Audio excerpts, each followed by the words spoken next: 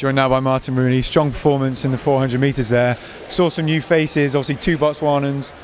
How was that, and did you expect the performance we had from the winner? For me, it was okay. Like, I was a bit hit and miss with it would be nice to get a better lane, but you know, British and all that, we don't get good lanes.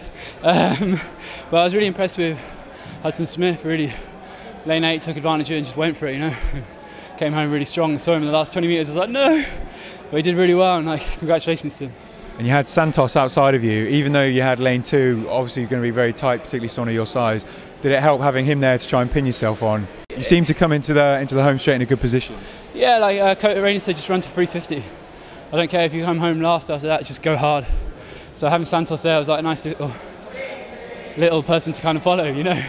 I shouldn't have said that, but no, it's a good target, and it'd be nice to have beaten them all, but 45-1 from lane 2.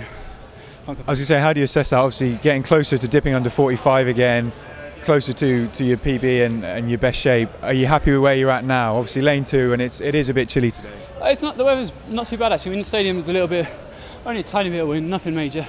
Fantastic stadium, fantastic crowd.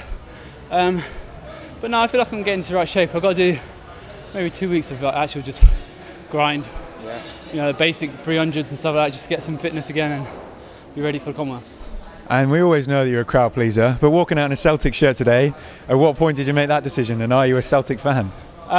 First of all, I'm a Palace fan, but my second team always growing up with Celtic. I did more for my younger brother, who's a big Celtic fan. Sean, he's a massive fan, so I kind of wore it more for him.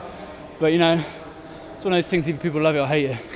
So I thought, at least to get some kind of reaction out of the crowd. All right, well, best of luck for the rest of the season. Thanks for stopping. Cheers, Pozzi.